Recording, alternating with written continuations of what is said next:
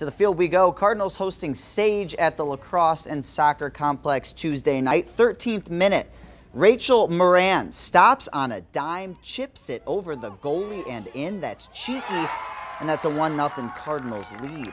Less than 3 minutes later, Kate Gagan plays a long ball up to Madeline Secotio, who's going to take just one touch and fire near post.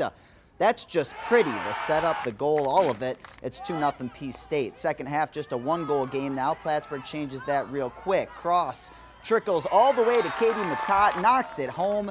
It's a 3-1 final. Cardinals extend that winning streak.